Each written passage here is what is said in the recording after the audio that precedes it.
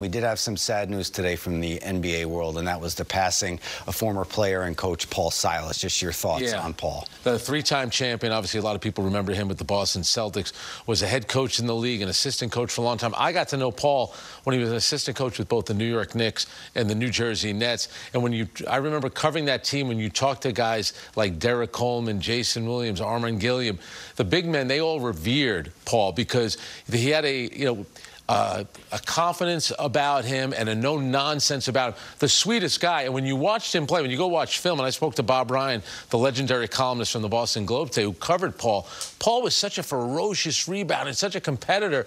But off the court, he really was a gentle giant. And I know a big thrill for Paul was getting to see his son, Silas, finally get a head coaching job. Steve was an assistant coach for a long time. You would go to Charlotte, Steve would be there on the bench, and his parents would be there, sitting there watching all the games. I know that was a proud moment for him.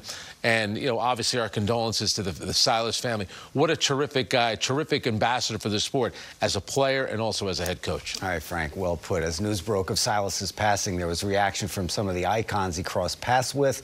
Michael Jordan called him an incredible leader, and LeBron James said that Silas was probably one of the greatest human beings he's ever been around. His impact will last forever upon the game he loves so much.